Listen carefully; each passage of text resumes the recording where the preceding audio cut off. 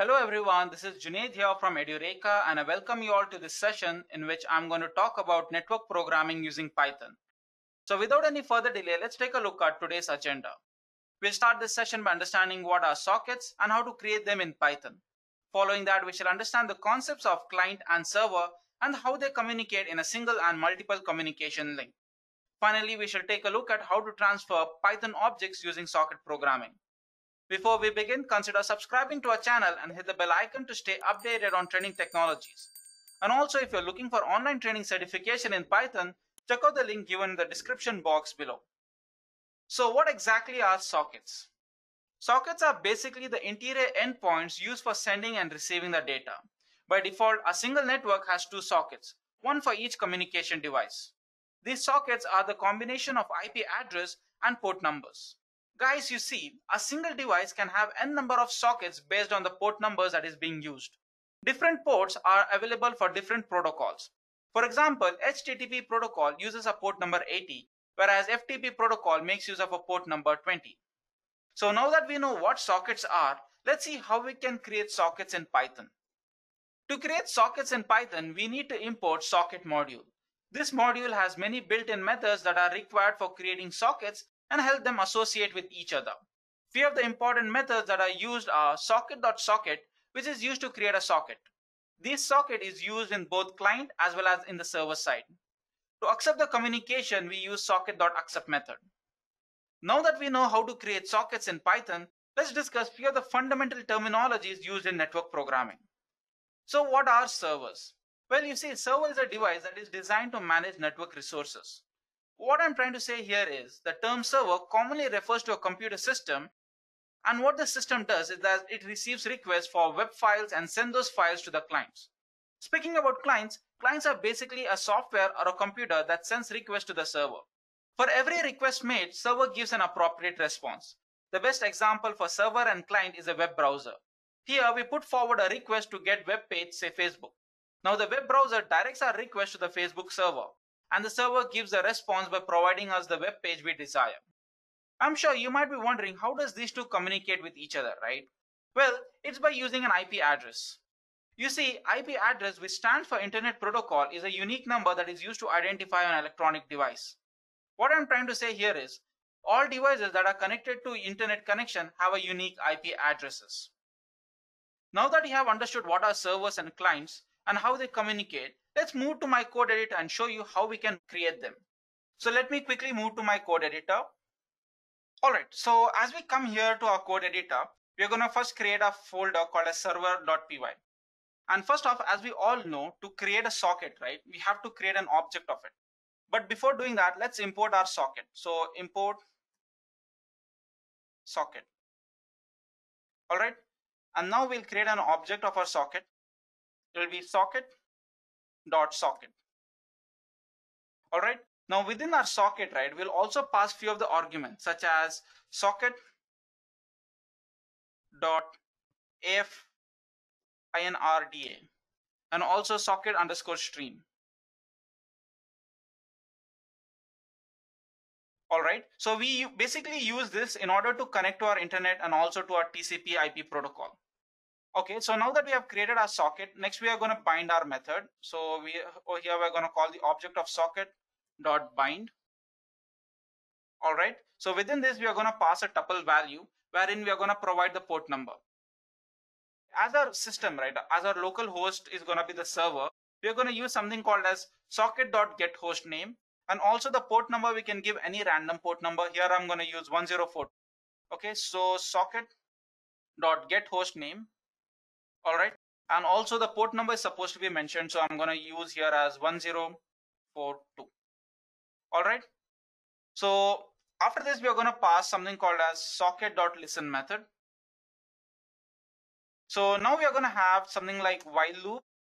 So now we have this while loop, right? So what this while loop suggests is, while the connection is true, all right, now what we want is, we are going to use something called as accept method, socket.accept method.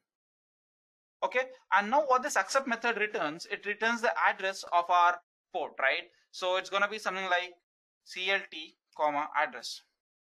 So now what I want to do over here is we are going to print our address. Okay, so it will be something like print connection established to address, and then we are going to specify this particular address over here.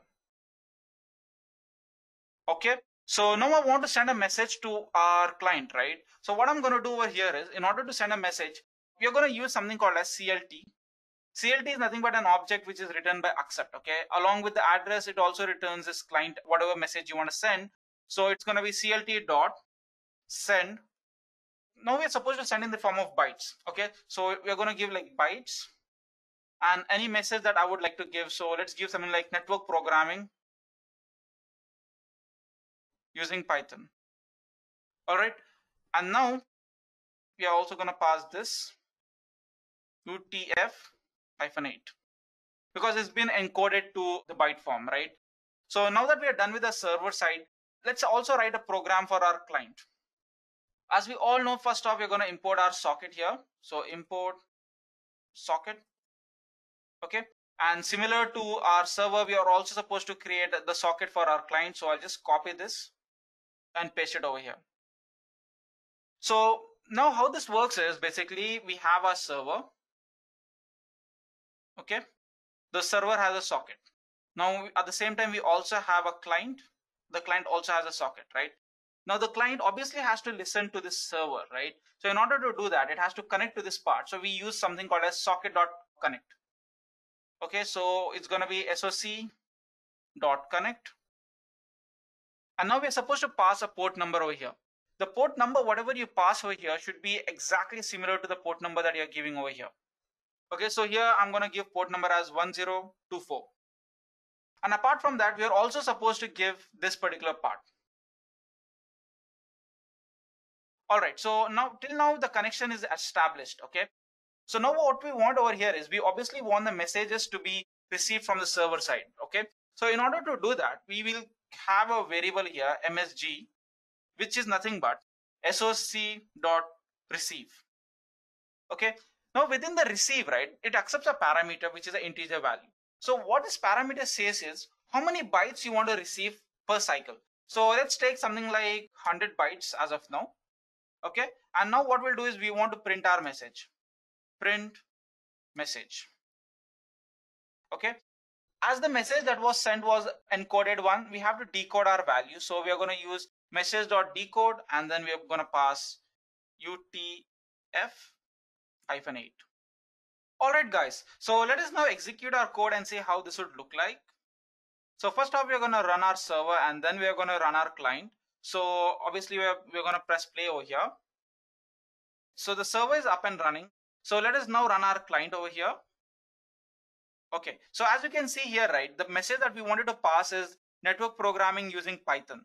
Okay, so as you can see here, it has received from the client over here.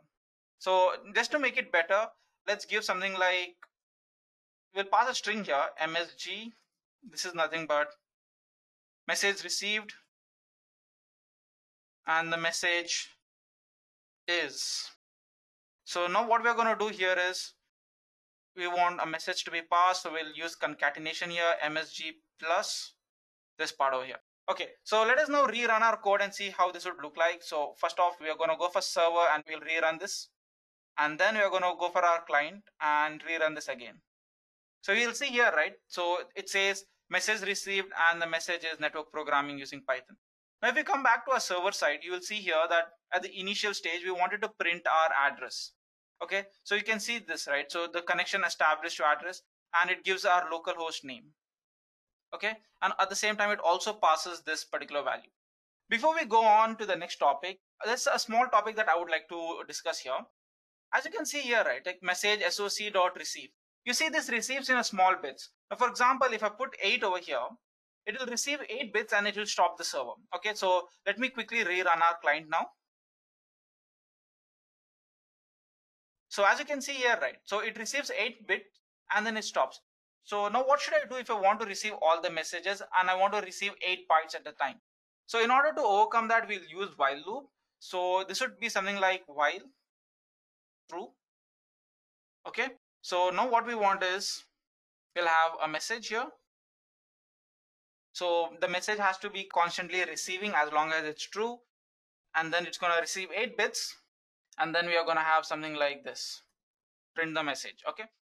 So let us now rerun our code at the client side. So as you can see here, right, the messages are being received 8-bit at a time, and the while loop has run for 1, 2, 3, 4, 5, 6, 7, 8, and 9 times. Okay. So this is all about how to establish the connection between client and server using socket module. Now that we have seen how we can send message between client and server, let us now move ahead and see how we can send a Python objects. So for this, let's now move back to our code editor. Alright guys, as you can see here, I've already written our code. Before I go and explain this, right? So let me quickly walk you through what is pickle module over here. You see, pickle module is basically used to serialize our objects. So to understand this, let me quickly execute this. Okay, so first off, we'll have let's declare a dictionary here. So let's say A is equal to, we'll have dictionary something like 1, and we'll give the value for 1 as client. And then we have the second object. So the key over here will be 2, and the value for this key would be server. Now if I print this, right, it's obviously, if I print A, right, so print A, this will give me this dictionary. So as you can see here, we are getting this dictionary over here. So now what I want is, I want to serialize this particular output. So in order to do that, I'll use this pickle module. So import pickle. And now as I want to serialize this, so I'm going to use pickle.dumps and then pass A. So let's execute this now.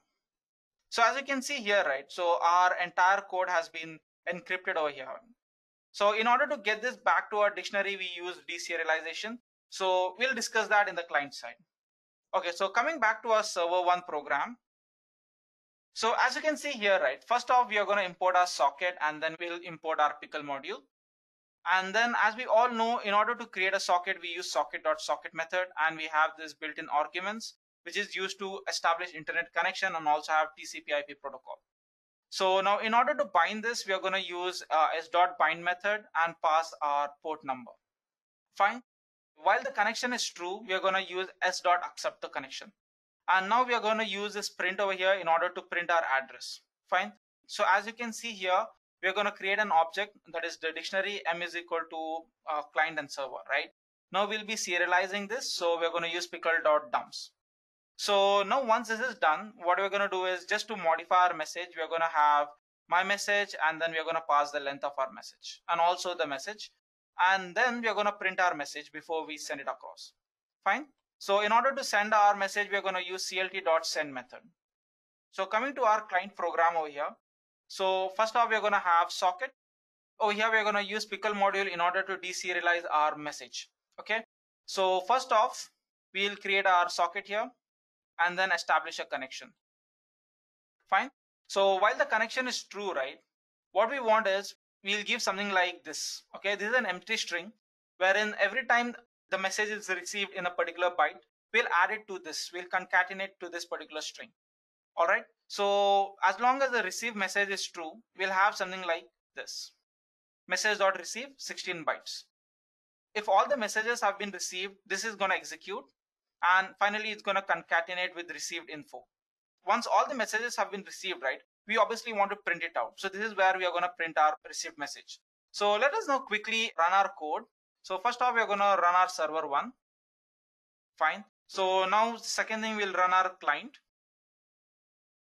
All right. So as you can see here, right, we are trying to pass this message. Okay. So let's move to our server and see if we have passed the same object or not. So as you can see here, let's take this last 2 digits. So it's ending with x02u, right? So if you see the client over here, you can see even it's ending over here with the same one. So yeah, with this we can say we are successfully sending our object from our server to the client. Alright guys, with this we come to the end of our session. I hope you enjoyed and learned something new. If you have any further questions, please do mention them in the comment box below. Until next time, goodbye and take care. I hope you have enjoyed listening to this video. Please be kind enough to like it, and you can comment any of your doubts and queries, and we will reply them at the earliest. Do look out for more videos in our playlist and subscribe to Edureka channel to learn more. Happy learning!